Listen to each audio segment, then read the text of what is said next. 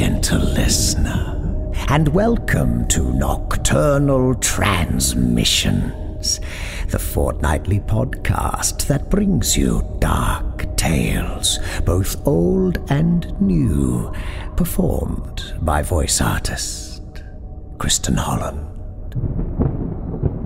This episode's bleak offering comes to us courtesy of our old friend, P.L. McMillan. You may remember her previous story, That Which the Ocean Gives and Takes Away, which we featured in June last year in our 77th episode, entitled That Which the Ocean Gives and Takes Away, of course, gentle listener. Well, there'll be no seaside shenanigans this time around. This tale is something quite different. Nocturnal Transmissions is proud to present Godmouth by P.L. McMillan.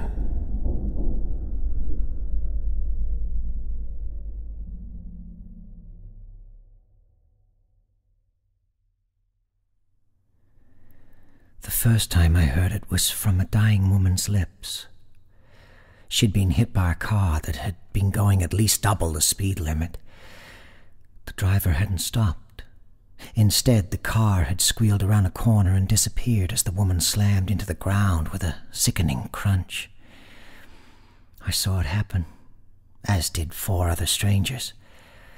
I ran to the woman's side as she lay dying. I knew she had to be.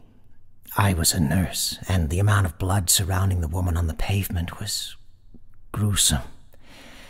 I heard a man on his cell phone talking to the 911 dispatch. The other stranger stood a little ways away, watching as I checked her vitals and tried to make her comfortable. Her eyes were a beautiful shade of the palest green, reflecting the stormy sky above. She wasn't upset or crying. I thought that she must be in shock. Miss, an ambulance is coming, the man on the cell phone said, raising his voice to avoid coming closer. I nodded. Did you hear that? Just hold on, you'll be okay. I lied, pressing my scarf against the deep gash on her scalp. Half of her forehead had been scraped up and into her hairline from her collision with the pavement. Her skull glistened. Her lips moved, but I couldn't hear any sound coming from them. Her eyes never left the sky. In the distance, I heard the insistent wail of an ambulance. I leaned in, turning my head so my ear was closest to her mouth. I heard the faint whisper of her breath. She was trying to say something. The ambulance screamed through the streets. Is there anything I can do? Is she going to be all right? A woman asked, clutching her coat around her and staring at me with wide, frightened eyes. I shook my head and turned back to the dying woman. I started. She was staring right at me. Her manicured hand clutched at my sleeve, and she smiled. I leaned in, meaning to comfort her. "Godmouth," she said. She died then. Her fingers slipped from my sleeve to land in her blood, which was reflecting the sky, as her eyes did, once more. There was a contented smile on her lips. "May she rest in peace," said another woman, shaking her head. "Such a shame," said the woman, clutching her coat. "Did anyone get that asshole's license plate?" said the man. The ambulance roared around the corner and rolled to a stop nearby. I stood and stepped away from the dead woman as the EMTs jumped out of the back. The others and I stood and watched them try to resuscitate her. It wasn't long before they gave up and put the body on a stretcher and covered those blank eyes with a blanket. The women crept close, their eyes latched onto the still figure underneath the cover. The EMTs called in the death. A police car finally rolled up. "What did she say to you?" asked one of the women.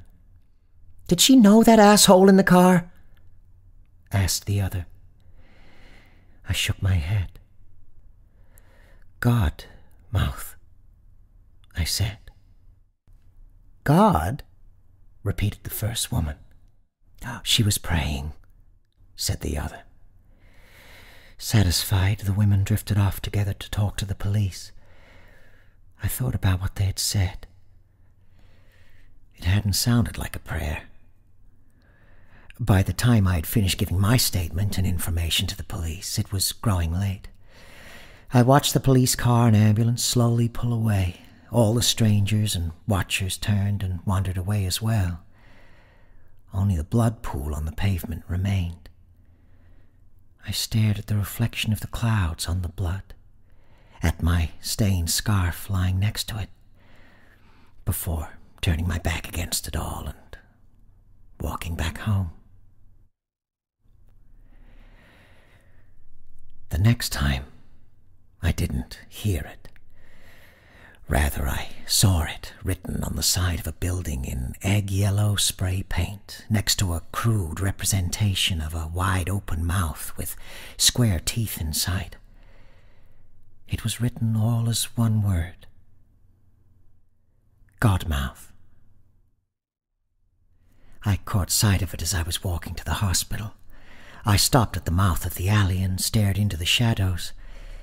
It had been written at chest height, above some dented trash cans. It was the first time I thought about that woman in 2 days. I took out my phone and stepped into the alley, trying to avoid the puddles of vomit and piss, garbage, and what looked suspiciously like human shit. I didn't know why, but I wanted a picture of the graffiti. After I snapped 2 pictures of it, I stood and stared at it. I felt a chill come over me as I remembered the dead woman's smile and the way her beautiful green eyes had reflected the clouds. How she had whispered that final word in such a calm and loving way. I was brought back to the present by the stench of a homeless man who had come up behind me. Spare $1 for a homeless vet? He coughed into his dirty hands before holding one out to me.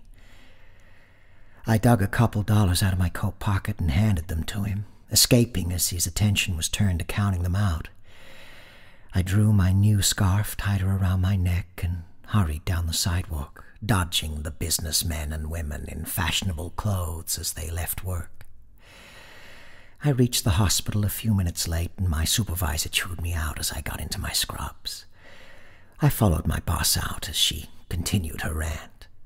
"I can't have my nurses coming in late. You know how hectic and swamped we can be. I expect more from you. You're one of the best nurses I have," Ellen said as she charged down the crowded hallway. "Things have been crazy here these last few weeks. You should know better." "I'm sorry, Ellen. I won't let it happen again." "No, you won't," she replied, shoving a clipboard at me. I looked over the counter of the nurse's station at the crowded waiting room.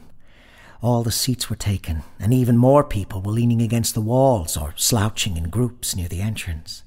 "No time to just stand around," Ellen said as she sat down in the chair behind the counter and began to sort through the forms there. I turned and went back down the hall to where the elevators were. The elevator dinged just as I pressed the up button. I stood aside as Jimmy, a night orderly, wheeled out an old man. The gentleman was withered, slouched over his lap with thick ropes of drool dangling from his mouth. He smelled distinctly of urine, and from the dark patch on his crotch it was obvious where the smell was coming from. Jimmy saw my expression and nodded. "Yeah, I'll clean him up. It happened on the way down, and I need to get him to the MRI. He was fine an hour ago, talking about politics. So bizarre." The old man began to rock back and forth. I saw a smile on his face. And then he said it. "Godmouth." What did he say? Jimmy looked down at the smiling, drooling old man and shrugged. I don't know what it means. He just keeps saying it. Probably just a side effect of the stroke he had, or whatever it is that caused this. Jimmy lifted a hand in a wave as he pushed the wheelchair down the hall and away from me. Staring after them, I stepped onto the elevator and pressed the button for the 5th floor. Ellen was obviously pissed at me since she had given me the worst night duty to cover. The psych ward. Normally this was covered by the resident psych doctors, but with budget cuts it had been relegated to the nurses. On the bright side, they usually always assign 2 nurses to take care of the patients, since some of them could be violent. Allison was already behind the counter on the 5th floor, waiting for me to arrive so we could start the rounds. Allison was my favorite person to be teamed up with. She was 40, but acted like she was still in college, cracking dirty jokes and partying on her days off. Ellen hated her, which is why Allison often worked the night shift on the 5th floor. She smirked when she caught sight of me. "Guess who got lucky last night?" she asked by way of a hello. I rolled my eyes, but couldn't help smiling. "Let's see to our guests, and you can tell me all about it," I replied. She filled me in on all the sticky details as we walked the bright halls to the backdrop of whimpering, screaming, and hissed one-sided conversations. I hated this floor so much. We rounded the final corner, and she took the left side, I took the right. We peeked in the windows, checking to make sure everyone was in bed, or at least accounted for. Most of these people weren't too unstable, just some mild schizophrenia and paranoia. Occasionally they could get violent, but neither of us would be actually going in the rooms. I was checking the 3rd room when I froze. The patient, Walter Carlson, was asleep with his back to me. Above his bed, scrawled in big blocky letters, was the word that had been haunting me. Godmouth. Worse, the words were wet-looking and red. I must have gasped because Allison was immediately at my side. "Oh, Jesus, Mary and Joseph, is that blood?" "I think so," I said. "Fuck me! Is he dead? That's a lot of blood. Is he breathing? Can you tell if he's breathing?" I squinted through the window, but shook my head. "We have to go in there," I said. "I'm calling security." Allison darted down the hall to the nurse's station. I found my hand on the doorknob before I realized what I was doing. I listened to Allison arguing on the phone. I stepped inside the room, leaving the door open behind me so the hall light could shine further into the room. The words glared out through the shadows, gleaming in the faint light. Inside the room, I saw that the opposite wall had been marked as well. The crude mouth drawing, exactly the same as the one in the alley, had been dabbed onto the wall with more blood. This drawing was larger, though, and I could make out that the teeth were long and stretched down past the lower lip. They ended in a blunt line, not in points like I would have assumed. I'd completely forgotten the patient until I found a roughly made shiv at my throat. I froze. You see? The patient muttered, his other hand rising to point at the painting. I could see his hand was coated with tacky blood. His wrist had been gashed open. He pulled me to the open door. "I need to leave. I'm needed. I must spread the word." We stepped into the light, and I saw Allison standing next to a security guard. Her mouth was agape as she stared at us. I wanted to say something, scream even, but I was frozen. My lips felt numb. I felt my knees begin to shake, and suddenly I knew I was going to faint, and that when I did, the knife would slice my throat as I fell against it. My chest seized up, caught in the tight bands of panic that threatened to take control. I clenched my fists and allowed my nails to bite into the skin, hoping the pain would clear my head. Allison was speaking, trying to calm the patient. I felt him shake his head behind me. I must leave. I must. Open the doors. Open them. I need to leave. I'm needed. Look and see. He pointed into his room. The security guard took a step forward. The patient screamed, grabbing my hair and pulling my head back and exposing my throat. No, no, no, no, no!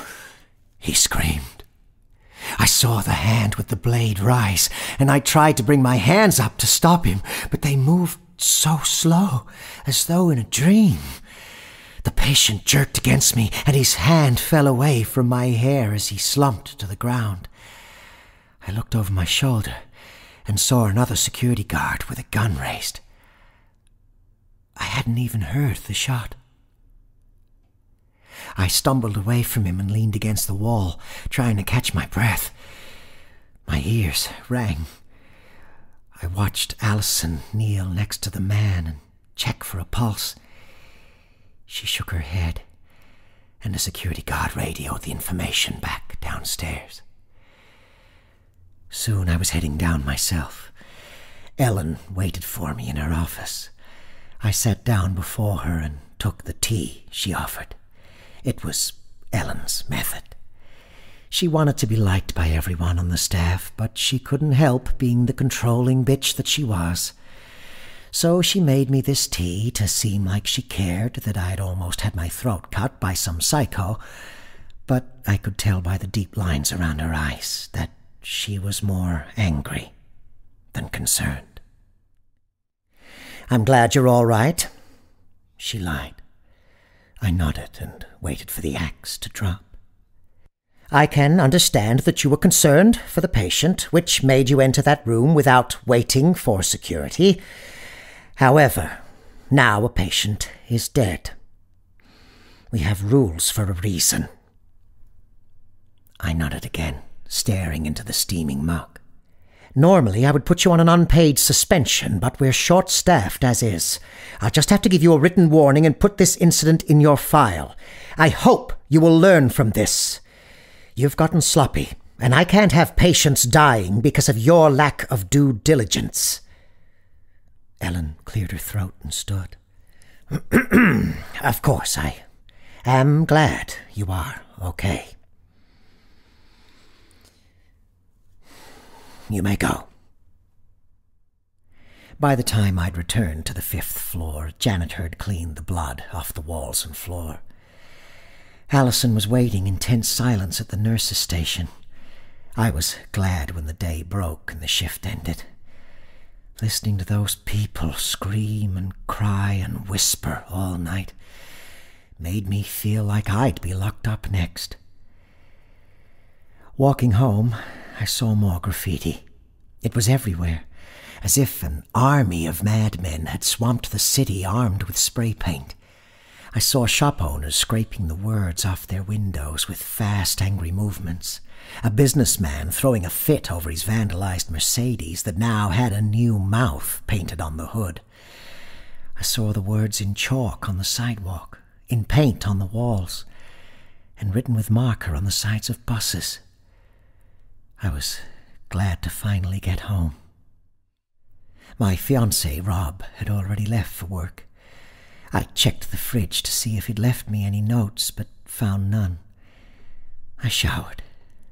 Even after scrubbing and scrubbing, I could still feel the patient's hand in my hair and his homemade knife at my throat. But I couldn't remember his name.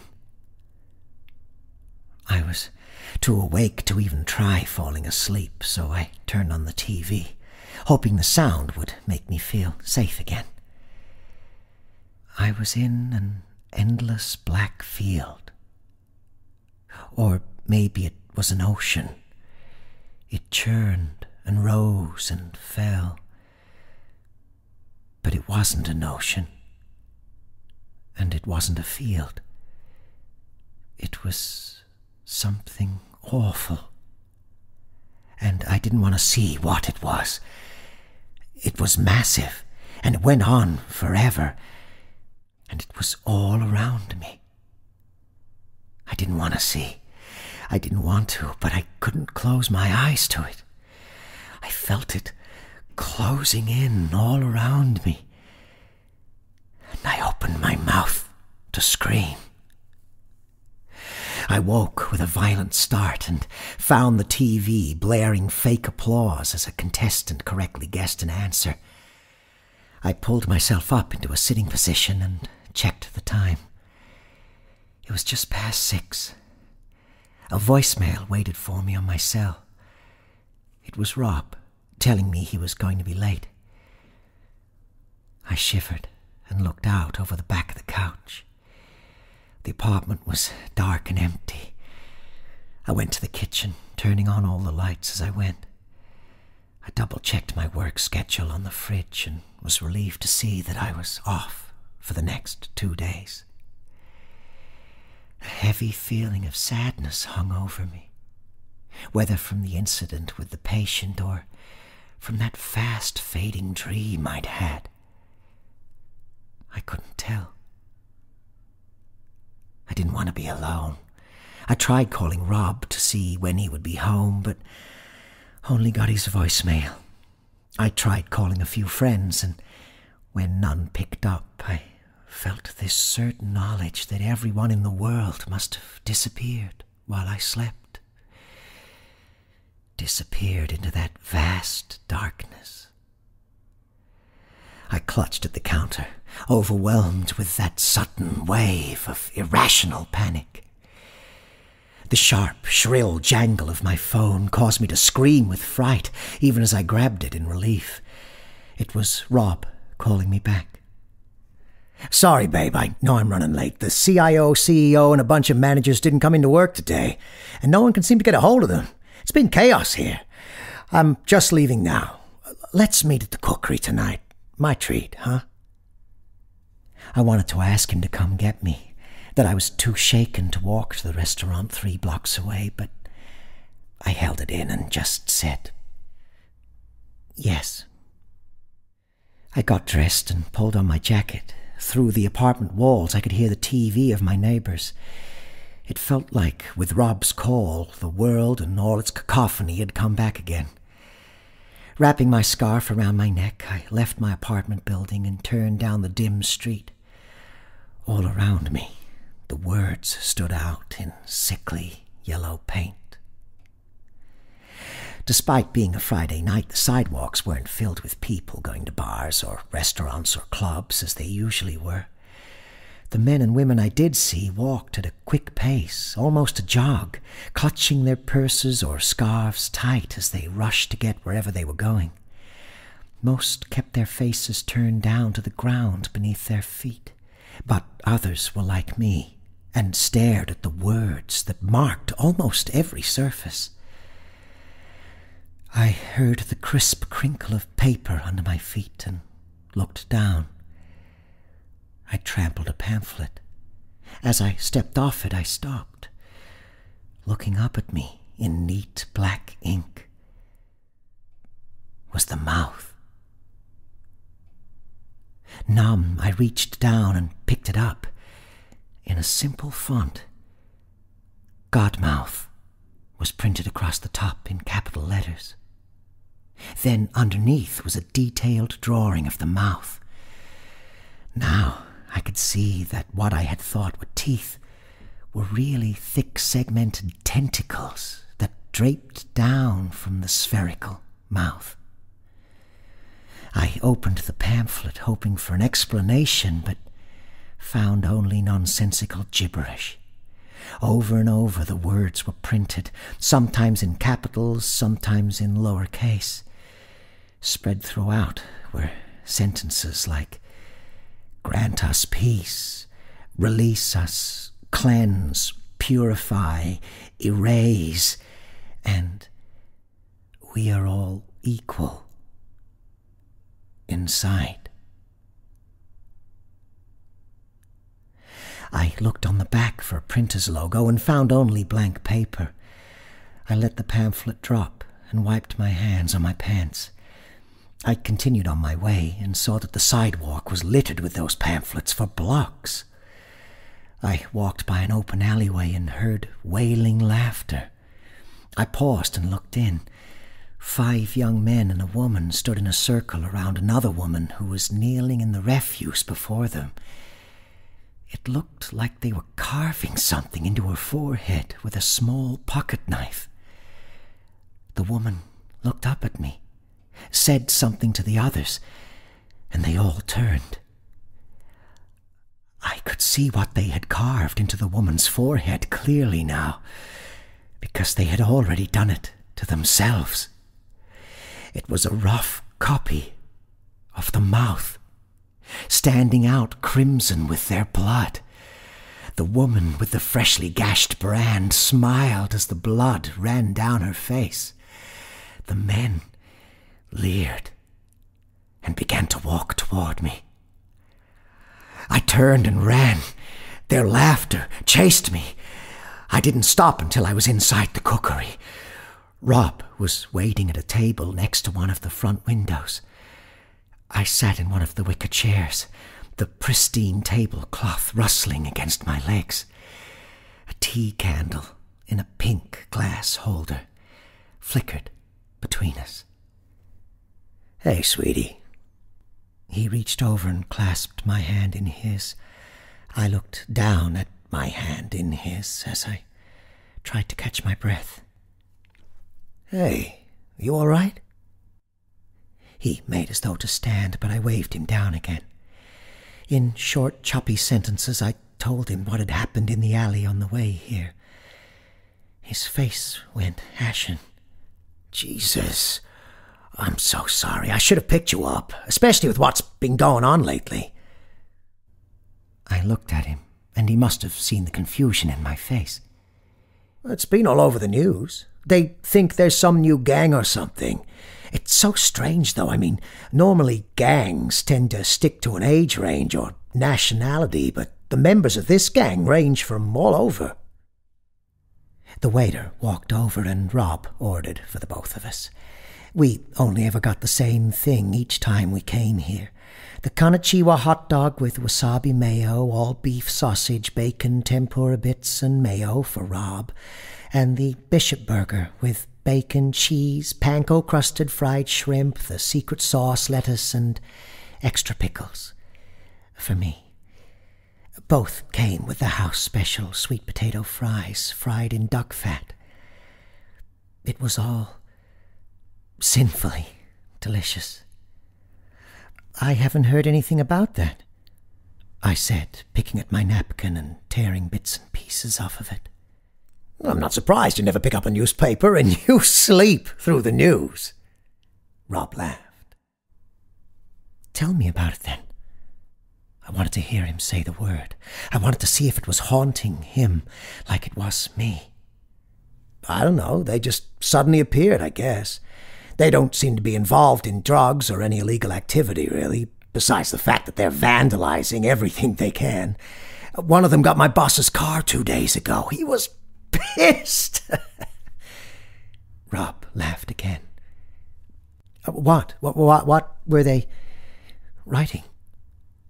Rob shrugged and leaned back as the server brought over our beers, placing them on the table with 2 solid thunks. "Oh, I don't know, the name of their gang or something. Me and the guys think that they're some sort of cult, like Marilyn Manson's group or whatever." "Charles Manson," I muttered.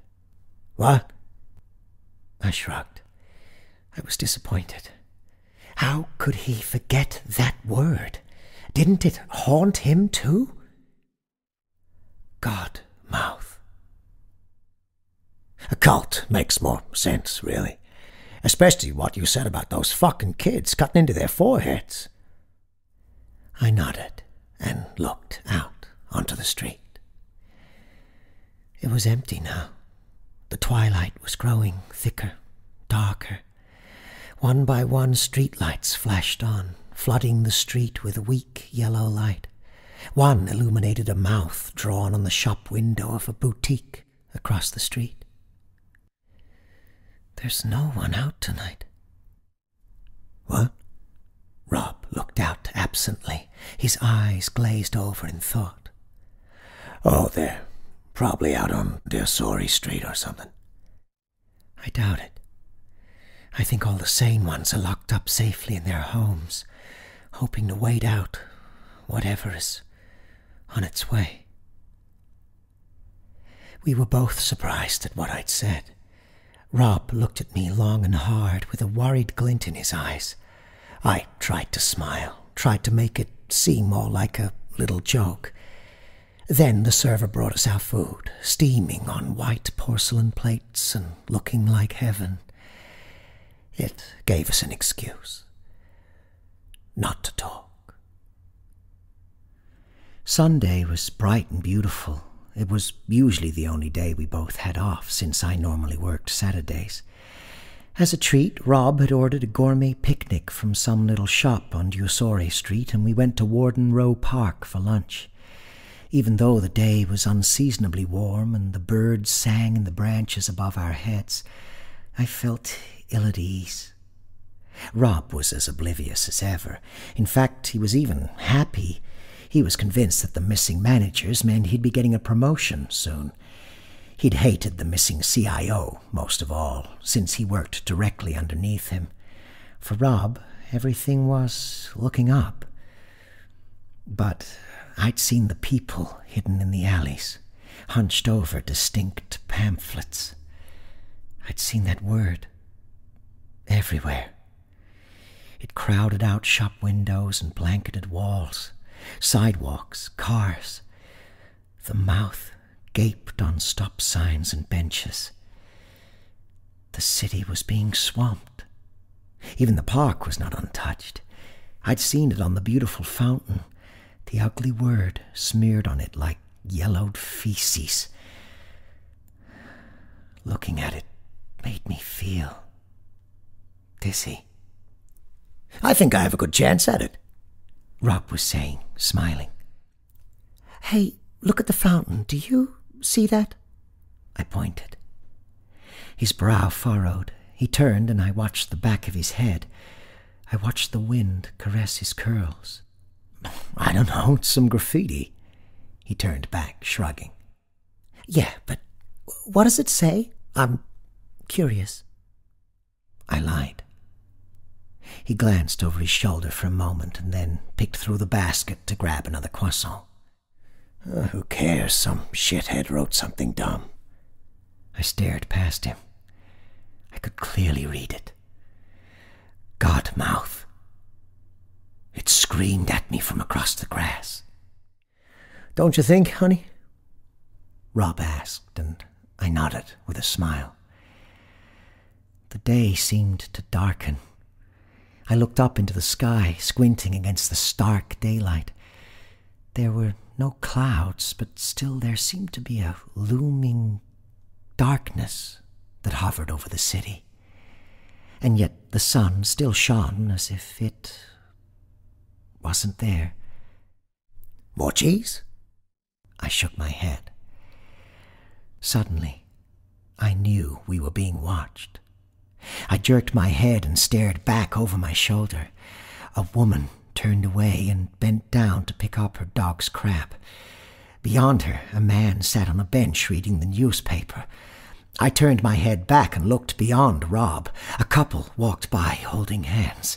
A mother pushed a stroller. Hey! Rob snapped his fingers in front of my eyes. I looked at him. "Jesus, where are you today?" "Sorry, I guess I thought I heard something." He studied me. I was relieved when his phone rang.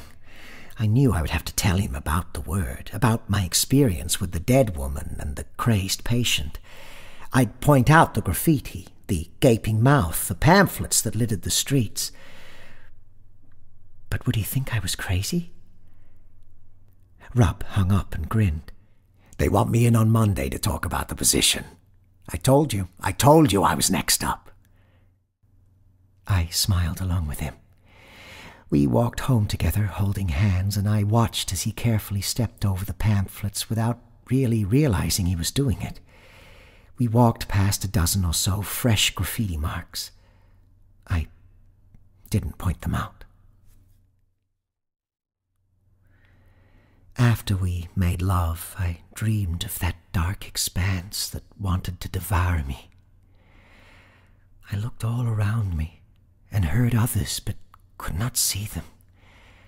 I called out Rob's name, but did not hear him. It was closing in. Those dark, moist folds of darkness would wrap around me, and then what? I woke up as Rob pushed himself out of bed, turning off his obnoxious alarm. I felt fuzzy. Things seemed out of focus. I tried to go back to sleep as he showered, but couldn't. Wish me luck, babe. Rob tightened his tie and grinned. I did so and watched him leave. I spent the day on the couch watching TV. Normally I used my days to visit shops, cafes, wherever I wanted, but I saw that the streets were still empty this morning, as they had been over the weekend. I didn't want to go out there into the silence. I imagined how oppressing the silence would be, how unnerving the emptiness. I thought of the group of kids in the alley, carving simplistic, gaping mouths into their foreheads, and shuddered. So I watched the news instead. Police Sergeant Roger Morris finally gave a statement regarding this new gang that some citizens have dubbed the Mouthers. The pretty, petite newscaster chirped. The camera cut to an overweight, graying man in uniform, leaning with a weary heaviness against a desk littered with crushed styrofoam cups, coffee rings, and scattered papers. A crowd of reporters crowded him, microphones jabbing at his face.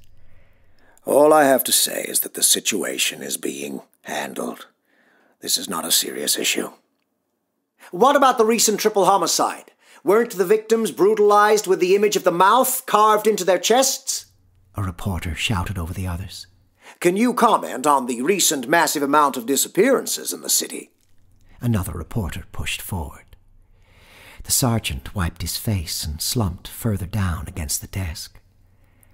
All I can say at this time is that the disappearances have not been exclusively linked to any one event or group. What about the murders? Isn't it true the homicide rate is on the rise?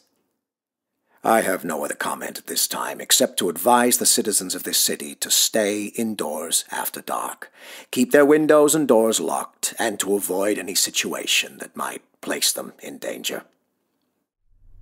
The sergeant turned and waved away the bustling reporters that tried to surge after him. The camera cut back to the perky blonde.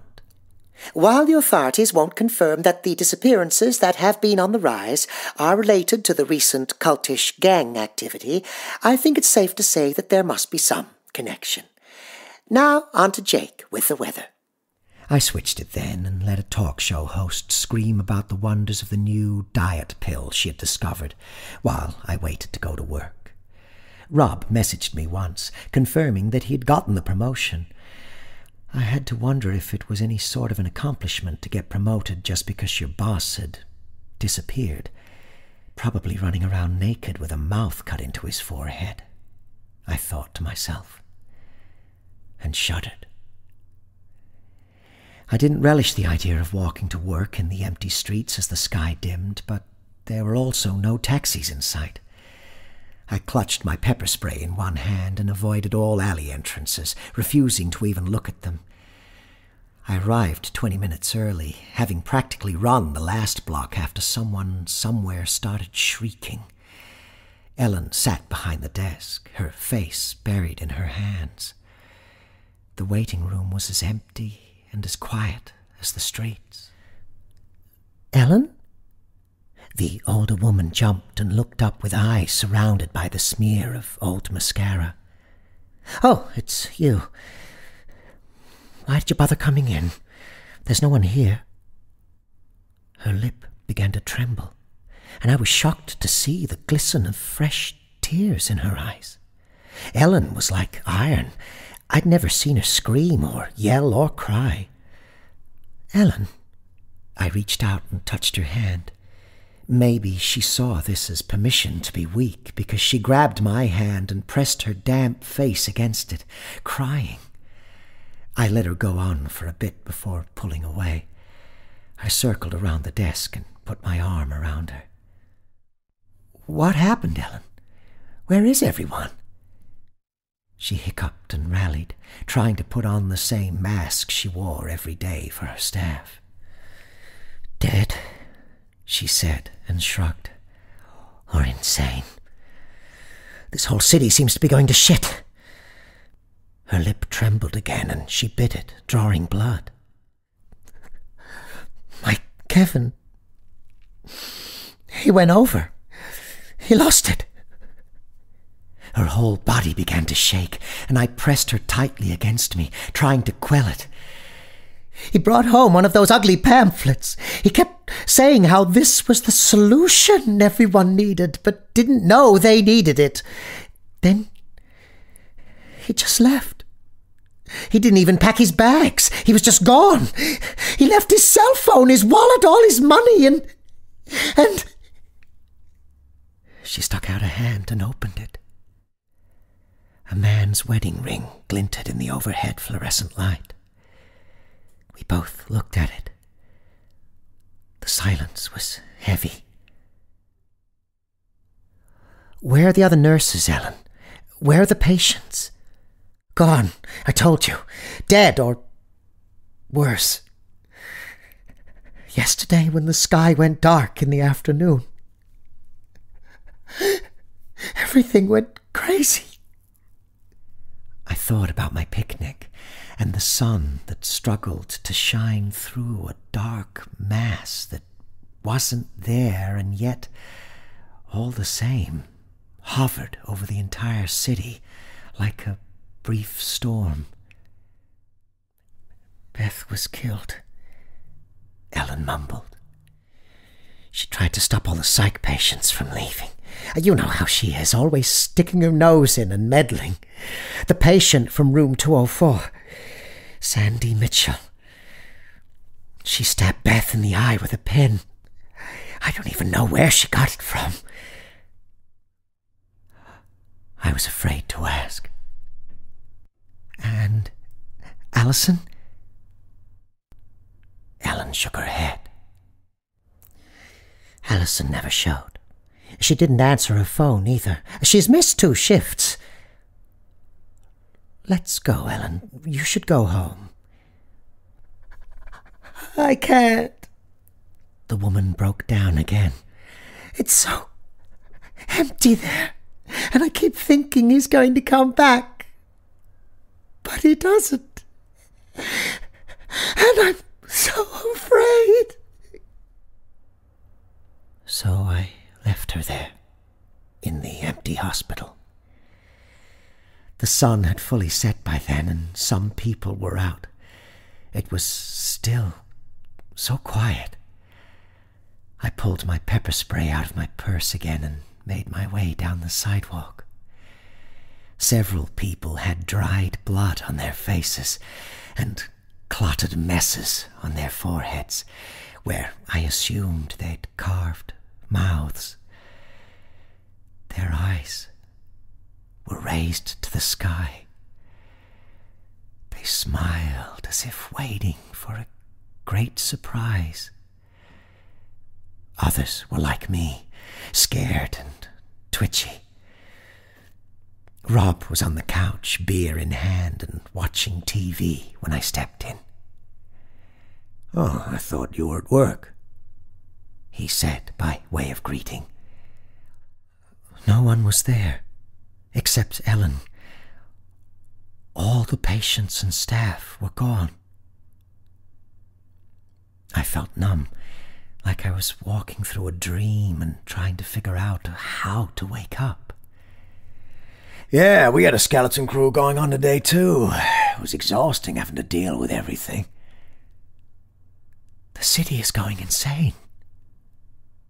He looked over at me, his eyes lit up by the light of the TV screen. Why do you say that? Are you blind? Don't you see the people walking around with mouths carved into their foreheads? Haven't you seen the pamphlets? The graffiti? It's... I struggled to say it, but couldn't. I tumbled helplessly to the couch beside him. Jesus, hon. You're starting to sound a little crazy yourself. You can't not see it. It's everywhere. He just looked at me, concern and even a little fear on his face. We sat side by side on the couch, an old western playing while he nursed a beer, and I tried to figure out if I was, in fact, going a little crazy. Beyond the tinny sounds of the movie, I felt the overwhelming and horrible silence of the city. It lay in wait for the pauses between words to creep forward like a living thing. Later, after we'd brushed our teeth and Rob lay beside me snoring, I listened for the silence between his breaths. I forced my clenched jaw to relax for the 5th time and forced my fists to open. I looked over and gazed out through the window. All the windows of the neighboring building were dark. The air felt heavy, pressing down in on me. I thought of the dead woman who spoke the word into my life the very first time. She'd stared up into the sky with a smile on her face. I passed the time until I fell asleep in my memories. It felt safest there. Then I dreamed of nothing but darkness.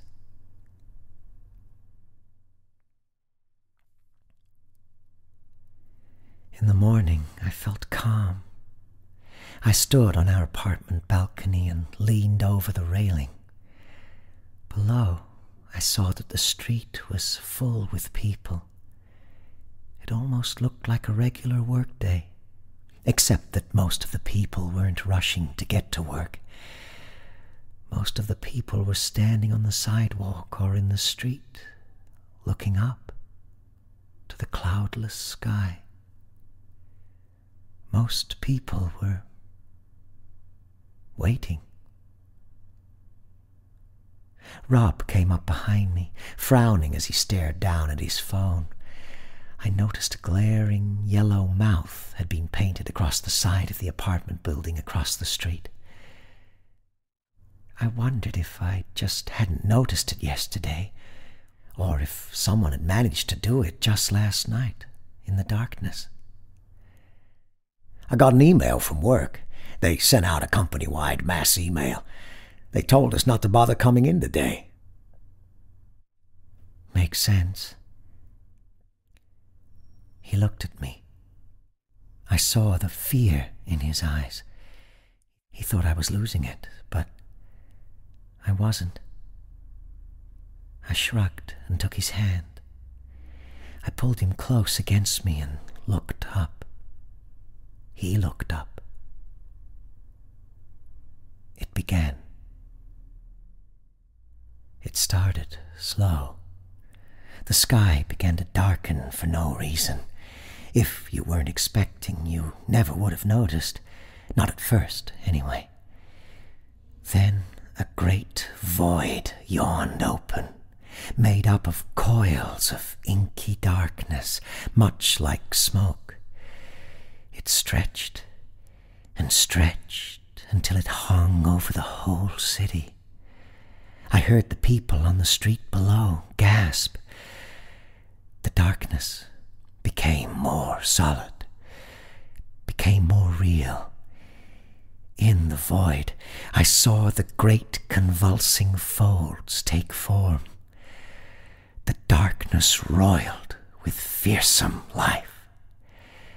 Then 4 massive, thick tentacles emerged. They were segmented like a worm, and were of a dusky, dark, purplish color that reminded me of a deep and old bruise. At the tips, the tentacles ended in a multitude of smaller, more flexible appendages that reached and twisted. The massive tentacles moved with a delicate and slow determination. I watched them stretch past buildings until I lost sight of the tips. I felt the impact, though. Everyone did. Rob screamed and clutched at me, gripping the balcony railing with his other hand. "It's an earthquake!" he cried. He tried to pull me into the apartment, but I shrugged him off. I finally realized Rob couldn't see it.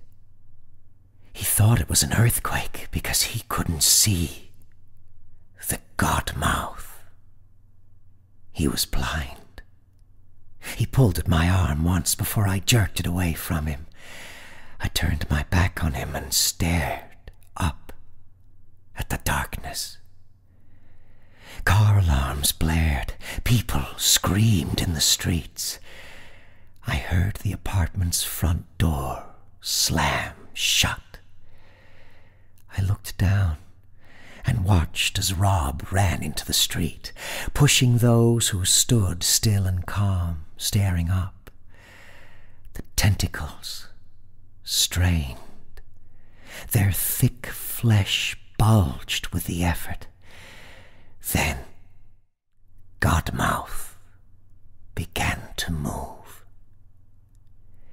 It began to pull itself down. The sun was gone. A false twilight fell upon the city. I felt that I should be afraid, but was not. Below, the streets surged with those who were blind to the vast entity that bore down on our city. The drivers drove with desperate frenzy, crashing into those who stood waiting, and those others who also tried in vain to escape. The great lips widened, stretched around to encompass the entire city. There was no escape. I turned and walked out of my apartment, but I did not descend the stairs as Rob had. Instead, I went to the roof. The roof door was unlocked, as always. I saw a few others from the building, leaning against the railing, not talking or crying, just watching. I joined them. It was nice to be with people who understood.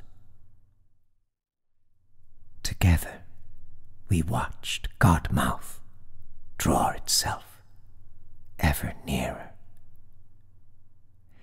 I felt the draw of the terrible emptiness between the black folds in the mouth.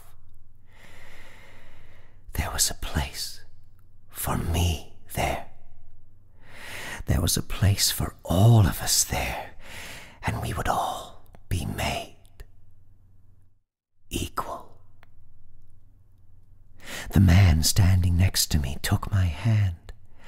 I did not look at him, but I was grateful. My hand was cold. His was gold.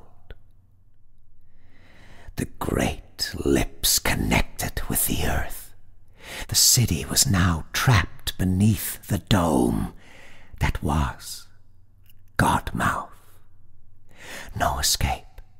All one could do now was weight. But that was all right. I was all right. In the end, it came quickly. A horrible heaviness came first, a crushing weight pressing down with intent. Then the unnatural silence of a whole city frozen in anticipation.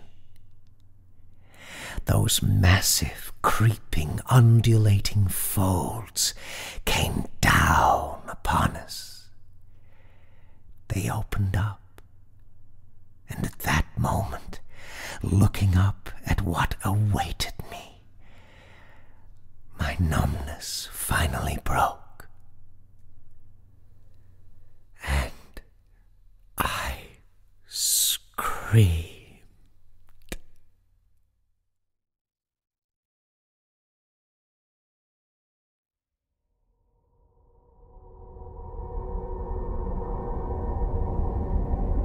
GODMOUTH by P.L. McMillan. If you'd like to ingest more of this author's work, you'll find information and links in the featured authors section of our website, nocturnaltransmissions.com.au. You know, we haven't had an edition of Nocturnal Transmissions Recommends this year yet, have we, gentle listener?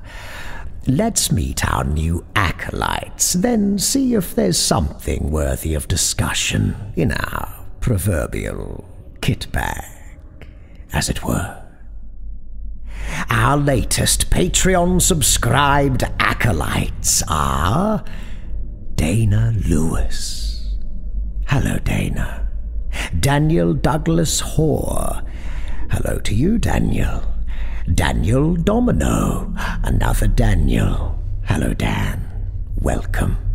And Corey Chimko. Hello, Corey. Thank you, one and all, for choosing to support our humble production. Your largesse will not go unrewarded. Now, are there any out there amongst our listenership who enjoy the writings of Stephen King? Put down your devices. That was a rhetorical question. I already know the answer.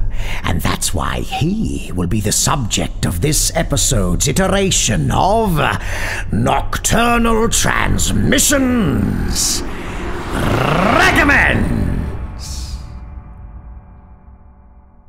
Stephen King.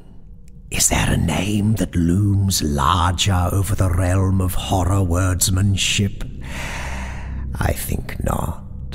His books have sold more than 350 million copies worldwide and have been adapted into numerous successful and, admittedly not so successful, films and television series. Titles such as It, Carrie, Cujo, Misery, Pet Sematary, Salem's Lot, The Shining, and on are not merely successful horror novels.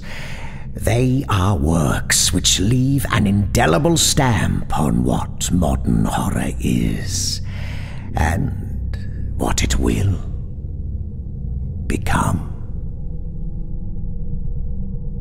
Now, knowing what an avid consumer of dark audio content you are, gentle listener, we are going to share with you a delightful means by which you can engage with Mr. King's masterful horror writing in a medium you are sure to enjoy.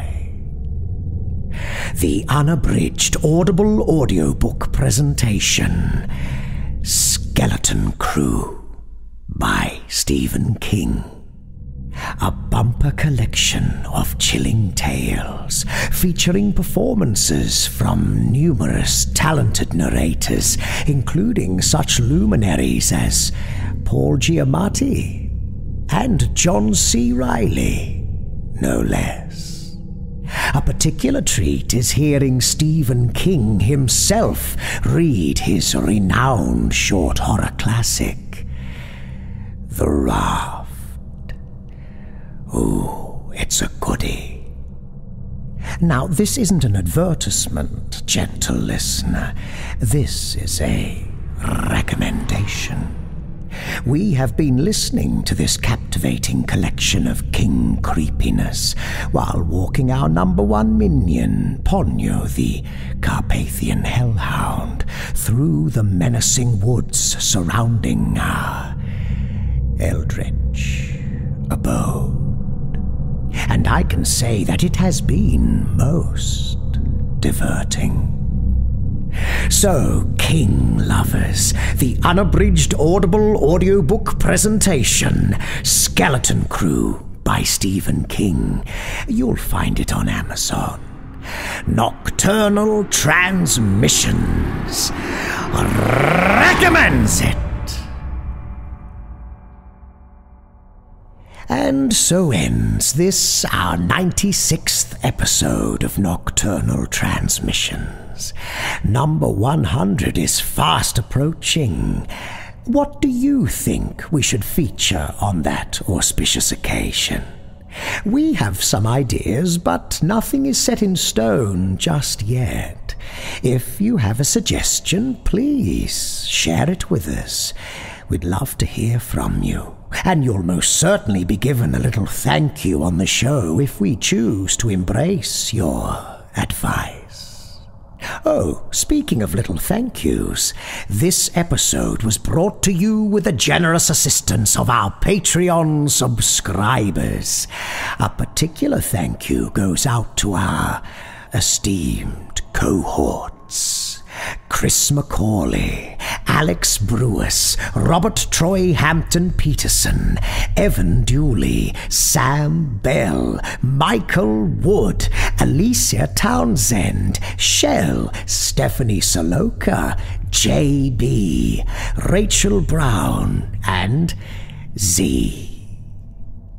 All non-public domain stories are featured with the permission of the authors. All voices and production are concocted by Kristin Holland.